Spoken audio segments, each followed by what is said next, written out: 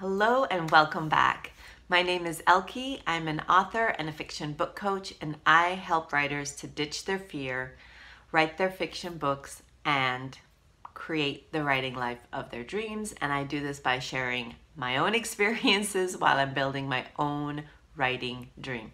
All right, so in today's video, what I'm going to do is I'm going to share with you 3 ways planning can help you to write your fiction book. And please stick around to the end because I'm going to share with you a resource that I use myself to write my fiction books that have really helped me out. All right, let's dive in.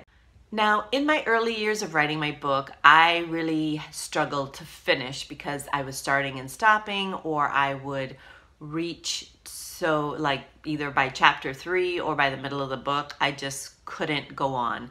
And I couldn't figure out what it was. At first I thought it was my writing sucked, or maybe it was just, it wasn't the right character, it wasn't the right story. But what I soon realized is that when it kept happening with every single story is that I needed to do something different.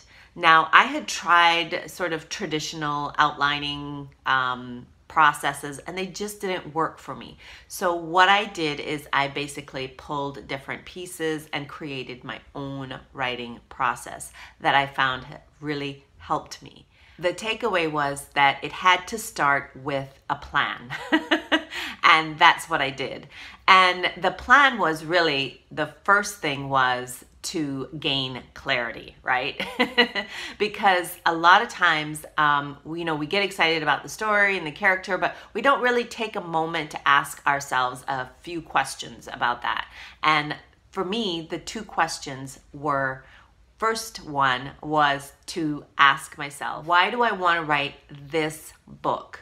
Now, that seems like a straightforward question because I got the idea for it or whatever. But the truth is sometimes we need a little bit more, or we need to ask ourselves a little bit more about why this book. Is it the characters? Does it have some deeper meaning? Is there a theme in the book that is important to us that we want to share with the world? Even for fiction books, sometimes we don't realize that that's what we want to do and why we're writing this book. An example is like the last book that I wrote was the 3rd book in a series. And for me, it was, while it had all these other things going on with the stories and the characters and all those things, the underlying theme for me was talking about human trafficking, specifically children. And it was sort of one of those things that I knew that's why I wanted to write this book. So that's why it's a good idea to ask yourself this question, because when we have that clarity about why this book, it really helps us to stay passionate about why we want to write and continuing to write and putting in the effort and the time instead of just thinking, oh, well, it's not as good a story as I thought it was going to be, or the character really isn't that great, I'm going to start with something else. But when we realize that, no, this is why I want to write this book, then it can really help to gain a lot of deep clarity about why we want to write this book, right? So the second question to ask yourself is this the right time to write this book? Because a lot of times we get excited and we're writing and we're like, I'm gonna write this book, it's gonna be awesome. And then we sort of get in there and start writing, and then, life happens, or we just suddenly realize that, oh my God, I can't write this book. And we tend to, beat ourselves up and feel guilty. And when the truth is, we've basically set ourselves up for failure because we didn't look or ask ourselves this question, is this the right time to write this book right now? And maybe it's not. If your kids are just about to come out of school and they're going to be home with you, this might not be the right time to try to write this book, or maybe it is. So that's why that question is really important, because it might just highlight that, right now isn't a great time, but hey, like in 2 months would be the perfect time. And then you can kind of say, okay, well, I can't start to write the book, but maybe there are little things that I can do to help me along the way until I can write this book, so that you're not setting yourself up for failure. And asking ourselves these questions are just a great way to, as I said, know for sure that this is the right book that we want to write and that it's the right time to write this book. And as I said, it's really going to help to set you up for success rather than for failure. The second way having a plan can help you to write your fiction book is it helps you to build a strong foundation before you actually start writing. My stop and start way of writing books in the past, I knew that it had to stop. But the truth is I didn't know how I was going to go about that. And the reason why I wasn't able to do what I needed to do to write the book is because I didn't have that strong foundation. And I knew that I needed to create one for myself. And not just the strong foundation, but what were the next steps that I needed to do in order to keep going.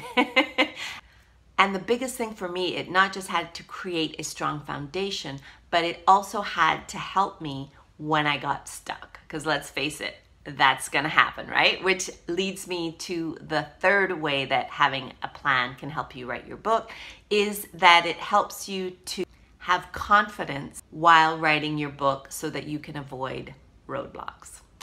Now, the truth is roadblocks are gonna happen. You're writing a book, that's inevitable. There's no way to get around that. However, having a plan can help you to manage those roadblocks. And where the confidence comes in is that if you know that, okay, these are the possible roadblocks or these are the possible things that can happen, and you have a way of how you're gonna manage them, that really gives you the confidence to know that as you're writing your book, no matter what your book or life throws at you, that you have a plan to manage it, right? Now, realistically, that's not everything, but it's going to help you with a lot. And not just that, it's building that skill of being able to manage roadblocks as they come up while you're writing your book. And also that's what gives you the confidence rather than just beating yourself up and saying, oh, well, I can't write this book now, or, you know, these things keep happening, what's wrong with me? You know, when you have a plan, then that is what helps you to build that confidence and be able to tackle whatever gets thrown your way.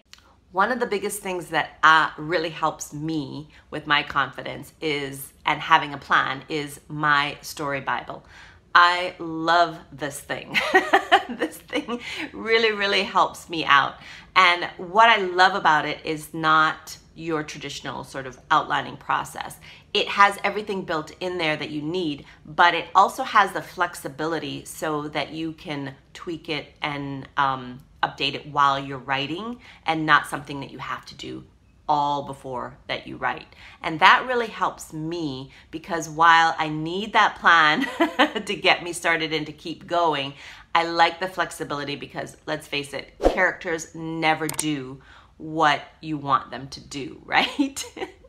And we want to be able to adjust and let them tell the story as well too, because that's when it becomes an awesome book. So what about you? Do you have a plan when you write your books? If you do, I would love to hear about it in the comments of this video.